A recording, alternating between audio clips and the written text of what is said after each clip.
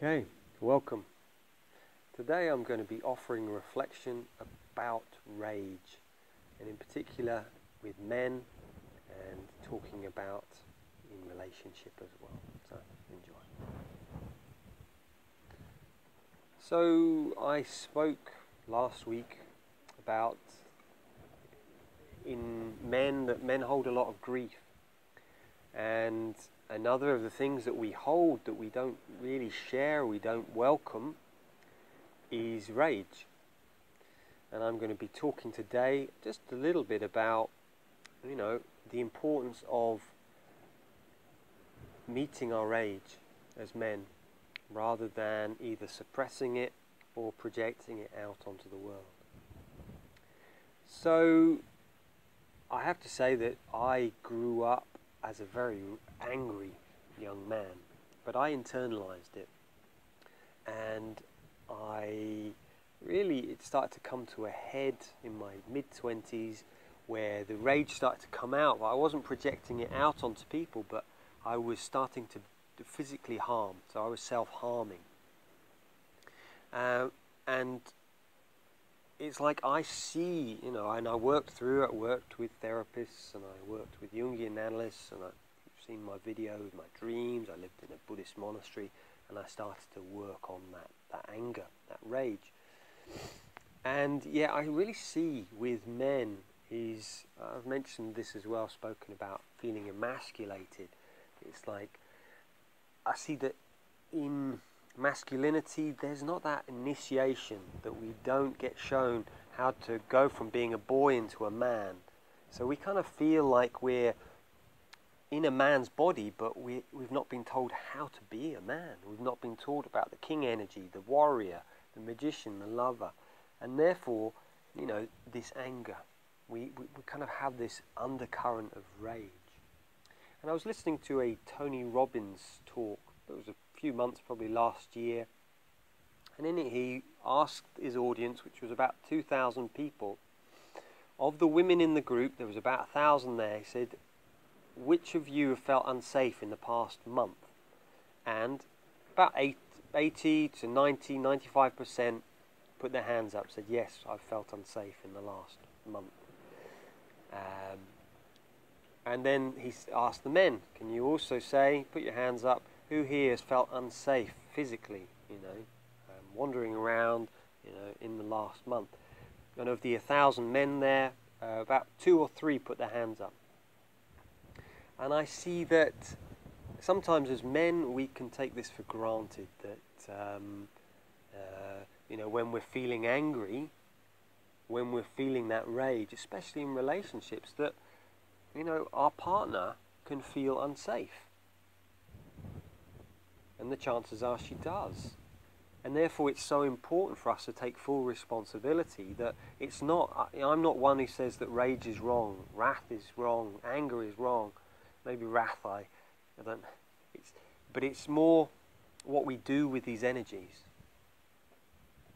I feel that if we feel angry, we feel it. Where is it in my body? Feeling it. Acknowledging this is what I feel. What I don't recommend is then we act out of that space. So I feel angry, and then I'm going to shout at my wife. I feel angry, and then I'm going to hit someone. It's like, no, that's too far. It's like we have to, there's either suppressing, where we just go, oh, I've not got a problem, but it just bubbles up. It bubbles up until it can either manifest as sickness or an explosion. And they say in Chinese medicine that the anger lives in the liver, and when it's suppressed, it becomes depression. And when there's too much, it externalizes anger. So it's like really important, and it's interesting that alcoholics, that's the part which is damaged, the liver. It's like suppressing of anger when we're drinking. It's like, rather than feeling it, embracing it, it's like, this is my power as man. This is what it feels like.